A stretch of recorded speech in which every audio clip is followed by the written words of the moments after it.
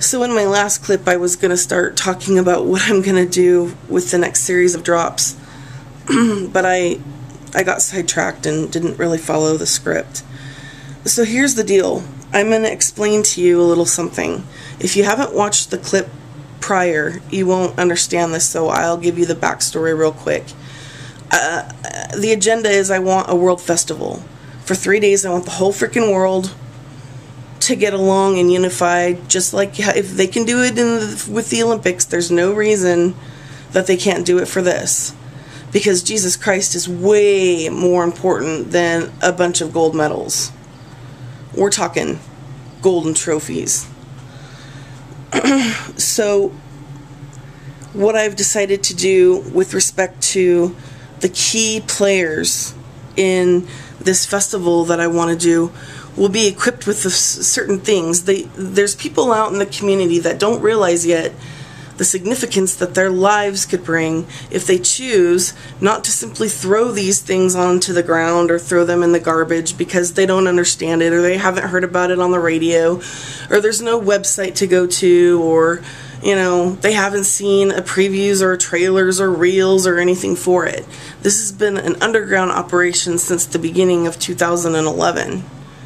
One of the things that I'm going to do, because I have a cornucopia of different ways that I'm going to invite certain people to come dine with Jesus and I, is this. The first thing, on these money dollar bills, I'm going to flip each dollar over and I'm going to write a personal message. I'm going to write a specific scripture and directions for what the person should do if they want to be part of the movies, if they want to get paid, if they want further vouchers, once we know who all of the vendors are, all that jazz. So what I do is I take a ticket, just like this, I rip it off, attach the coupon to the dollar bill right here, put the other ticket in the jar, fold it up, and distribute them. And chances are I'm going to be bagging everything and putting a little something as an incentive like candy or something in there. Everybody wants the prize. Ever notice how radio stations do that? You can call like friggin' 10 o'clock, 10:30 at night when nothing's going on, check in with one of the radio personalities, just want to see how you're doing. Doing pretty good. But the minute that there's something to be had, tickets to Coldplay or the Black Keys, then you can't freaking get through to save your life. Yeah. The second thing, and I have done this for a long time, is I take regular standard playing cards and I create messages and keepsakes and tangible items for people to be able to access the certain passes, get into the VIP lounges, meet certain celebrities, God willing if this ever happens in real life. I don't want to say real life, but now. And so what I have done is I put some candy in there with a message, and that message says this: keep this paper and the card or cards to receive free passes to Passion Fest and Live 10 Concert for Jesus, the largest 7-continent concert in world history. Please do not litter any of these items. When you hear the casting call, call in and describe your card for free gift certificates from over 3,000 vendors. Lastly, if you would like to take part in the movie, The Graffiti Angels, email us at, and then I leave my email address. God bless you and your family. Okay? Everything that becomes amazing starts with an idea. It starts with a concept.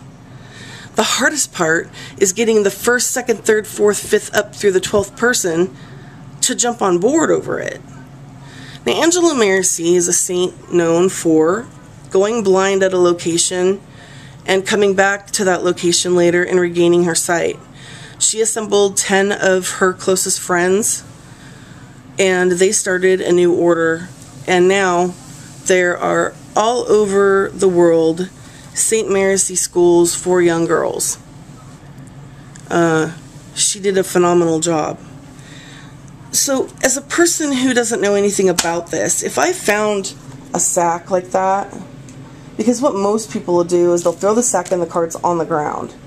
They won't keep them. They'll take the candy and they'll leave the trash behind. Now, I could say that really pisses me off, but I don't have the time or a person or the equipment to sit and surveil where I leave my things. That's why I want to start the reality TV show Angel Games. Because we would sit there and watch and wait for someone to come along and see what they do. Watch the whole thing. Do they open the bag and take out the card and read it? Do they look around, you know? Get people in this like dead lock in those moments to see what they do. And then when they start to walk off, you know, the cameras come out. And it's like, and then we ask them a series of questions, kind of like Way of the Master with Kirk Cameron, how he did that. And then we move on. So let's see. With these bags, and with the dollars that I just showed you, and with all of the things that I have done thus far, everything to the last piece of glitter, to the last sticker, has been God-breathed, Jesus touched, Angela delivered, and it's manna from heaven. Manna isn't just food, it's fuel. So, I want to create a revolution. I want to do a lot of things. I need someone to back me financially. Okay, so how many of these are we going to distribute? Let's count them out. 1, 2, 3, 4, 5, 6, 7, 8, 9, 10, 11, 12, 13, 14, 15, 16, 17, 18, 19, 20, 21. Right on, dude. 21. Poker. So it looks like I'm going to be pretty busy. It pains me very much to see people throw away Jesus, because Jesus is in our bags. Jesus is in everything I touch. And I can't wait till later down the line the theme park is made and people graduate from the Angel Academy, because the Angel Academy prepares people to work at God's theme park. See, God gives me the information at, you know, certain parts. He can't just sit there and tell me the entire plan. His master plan comes to those individuals who take the time to listen and do and prove themselves to God. Because believe it or not, you really do need to prove yourself to God. Why do you think he has a Lamb's Book of Life? If life down here was so simple, nobody would need God. Life was designed to be a struggle so that we would turn to God. Anyway, I don't believe that God works in mysterious ways. I believe he works in evident ways, and we don't take the time to get it. And there's some people that can read what others would consider to be completely erroneous or, you know, insignificant, like the things that I do. But everywhere I go and every step I take, and I've got Jesus following me to make sure that I'm protected. And he wore that crown of those thorns. He wore that crown of thorns so that I could wear my tiara.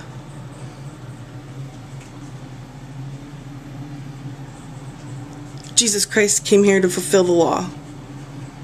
I've come here to second the motion and give him his blood back.